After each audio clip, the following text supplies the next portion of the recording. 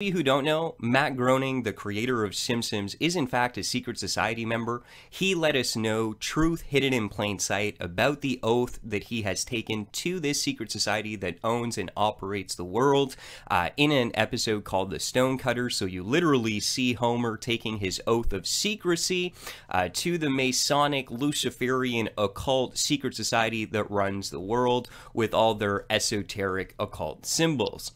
So this is letting us know that Matt Groening is in fact an individual who will have knowledge of future events before they occur.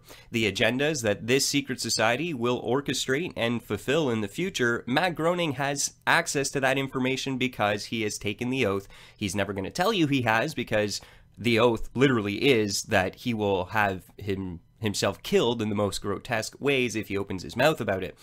Excellent question. Yes, I am proud to be America's first straight female president. As you know, we've inherited quite a budget crunch from President Trump. How bad is it, Secretary Van Houten? We're broke. The country is broke? How can that be? Well, remember when the last administration decided to invest in our nation's children? Big mistake. My name's Hickey Hank, and I used to sing soprano in our village choir.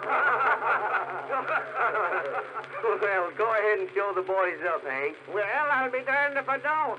I'm Hickey Hank. He's Hickey Hank. I'm Hickey Hank. He's Hickey Hank. I'm glad I left the farm to be an A1 fighting man.